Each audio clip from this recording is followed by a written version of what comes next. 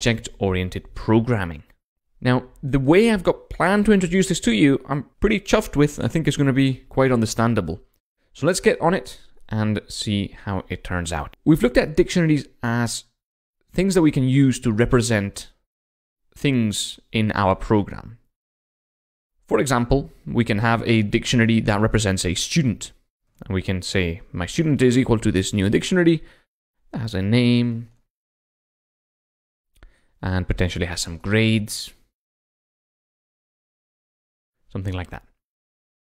Now, in our program, this dictionary represents what we think of a student. And in other parts of our program, we may do things like print out the student's name or calculate the average grade of the student and use this dictionary as though it was a student. Even though, of course, we know that real students in the real world have a lot more properties like an address and, family and things like that. In our program, we don't care about those other properties. We only care about the properties that we're going to use. So in our program, this dictionary can represent a student. And if we expand our program and we need more properties, we can always modify the structure of this dictionary and add them in. And this concept of having something that represents a real-world entity is pretty powerful in programming, and it allows us to start thinking of our programs in terms of what they do as opposed to how they do it. Let's move on and assume we want to calculate the average grade of this student so that we can, for example, put it in some sort of report somewhere. I think you can already calculate the average grade of this student quite easily, so I'm going to ask you to pause the video and give this a go. Try to implement a function that will return the average grade of this student. I hope you got that. What we're going to do is we're going to define an average grade function. It's going to take one parameter that is going to be the student, then a colon at the end, of course, and all it's going to do is it's going to add up the grades that we're going to do with the sum of the student grades, and it's going to divide that sum by the length of the student grades. The length, again, is the count of how many there are, and there are 4 in this case. And naturally, it's going to return that calculation. So now if we wanted to print out the average of my student, we can do that. Again, all we're doing here is we are evaluating my student. It's just a dictionary. We're calling the average grade function with that as an argument. So the value of my student, this dictionary, will then go into the student parameter. And that's going to return these calculations here. And then we're going to print that out. So let's run it. And as you can see, we get 86.75, which sounds about right. However, and here comes the interesting bit, there is a flaw with this entire program. I'm going to just delete that. The flaw is not in the code. The code's totally fine. You know, it does what it's meant to do. It calculates the average grade. The student is a dictionary that's defined up there. All the code works, and it prints out, or it gives us the value that we want. But the flaw is in its design. Not user interface design, but in software design. And this is a concept and a whole topic that the majority of coding tutorials out there just completely skip over. But I think it's pretty important, and I think it's a good way to explain object-oriented programming. The flaw in the software design is that these two functions are essentially unrelated, even though they are very closely or seemingly close related. They are essentially disjoined. And what I mean to say by that is you've got this function, and in a large program, potentially you could have a function somewhere in an entirely different file altogether that gives you the average grade.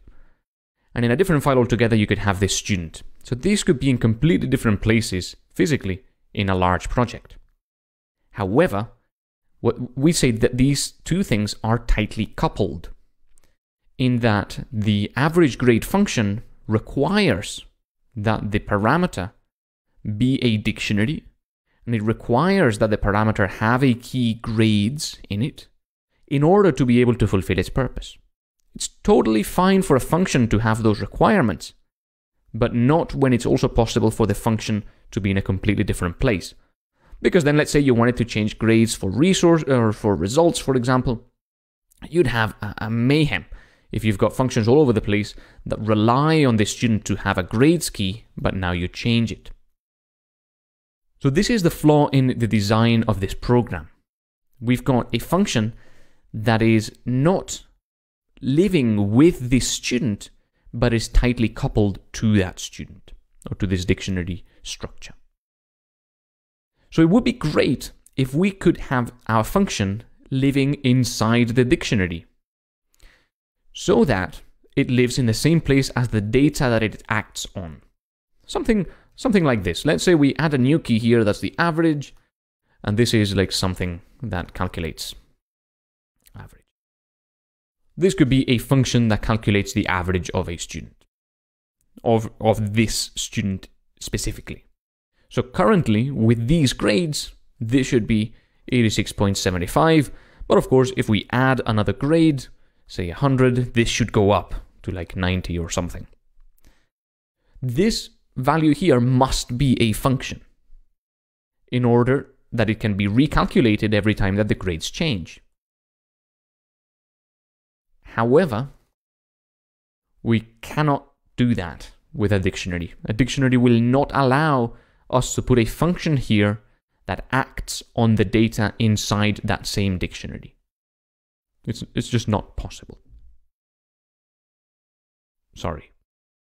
So we must use objects for this, because the object is the natural progression in this dictionary usefulness thing, where it will allow us to act on the data that the object holds.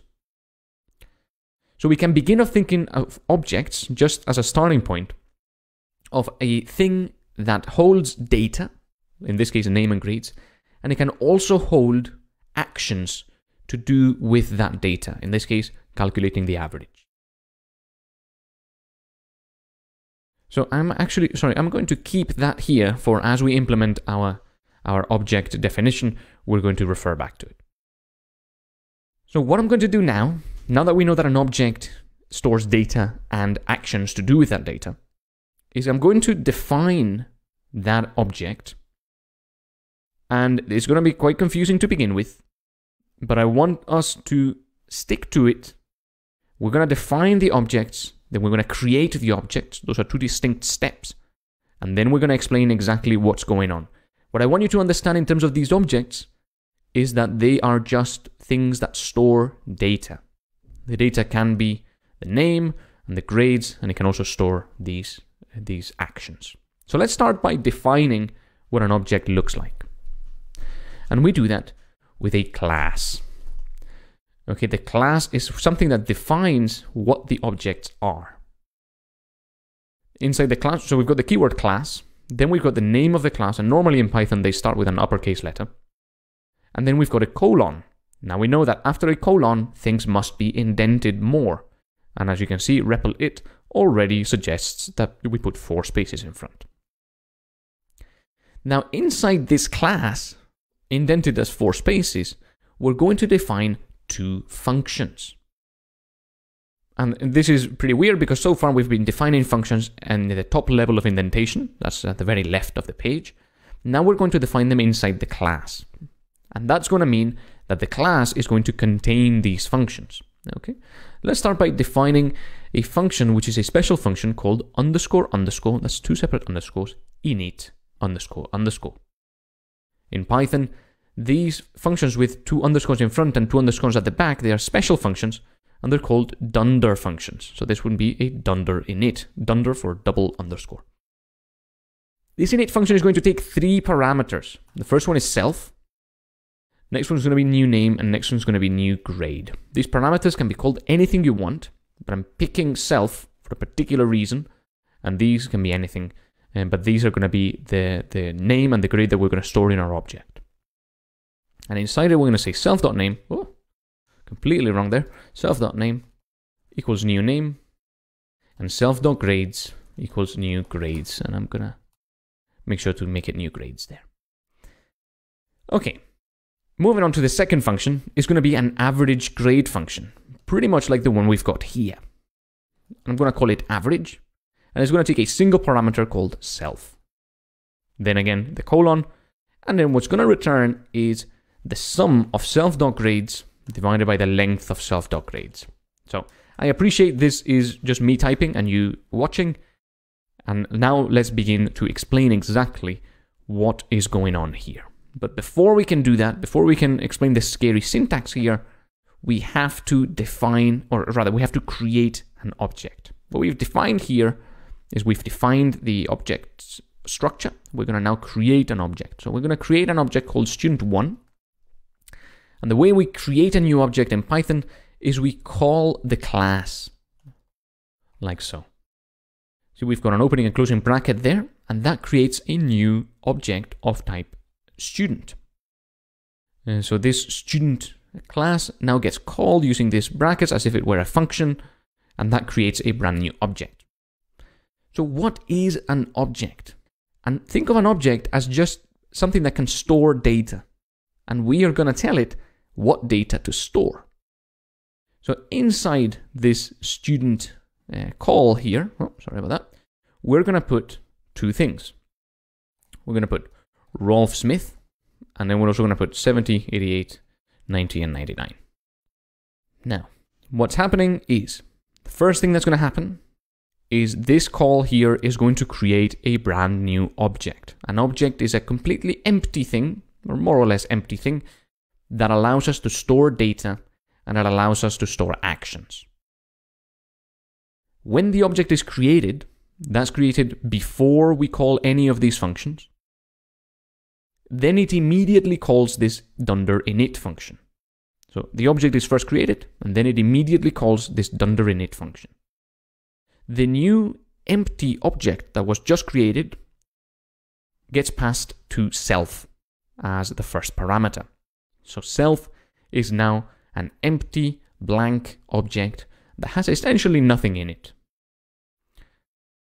And the way that Python is structured, it then gives Rolf Smith as a new name, the second parameter, and this list as new grades, the third parameter.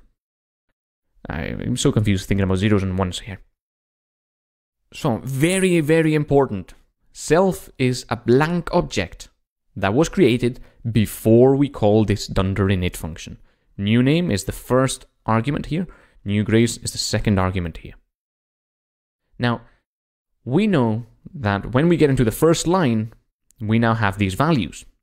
Self is a blank object, and now what we're going to do is we're going to use the dot to access something inside this object. And what we're going to access is this name thing. Now, let me tell you, because it's a blank object, it does not have anything called name inside it. It doesn't have a variable called name inside it.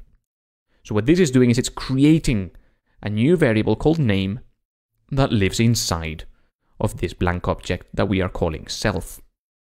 Of course, you can call it whatever you want. You can call this my boject if you want, or you can spell it right and call it my object, and that's totally okay. Yeah, that's totally fine. You can do that if you want, but the convention is to call it self. Okay. In Python, it will always be called self, even though you can call it whatever you want. So we've got this empty object, and inside of it, in this dot, we're defining the name variable. And we're giving that variable the value of new name, which is Rolf Smith. So now, what was previously a completely blank object, now is no longer blank. It contains this name variable. And in the second line, we're doing the same thing. We're getting our now not blank object, and we're defining the grades variable inside of it. And the value of that is the new grades list that we passed in here. Now, before we move on to the average function, I want to make sure that this is clear. And if we print student1, this is the object that we've created, .name, we're going to get...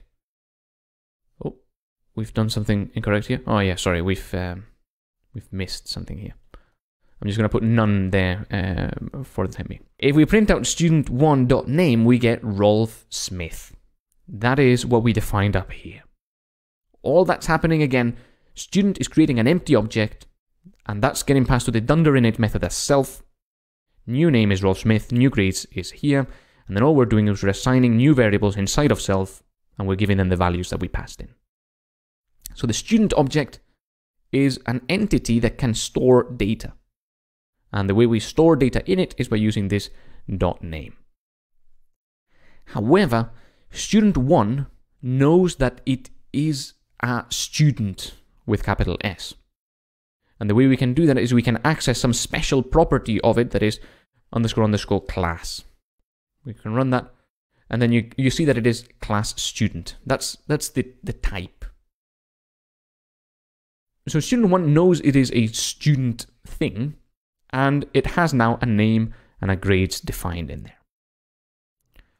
If we were to define student2, make it equal to another student, for example, Jose, and give it some grades of 50, 60, 99, and 100, I got better towards the end of the term, then we can print student2.name. We can run that. And notice how it says Jose, and we can print student1.name.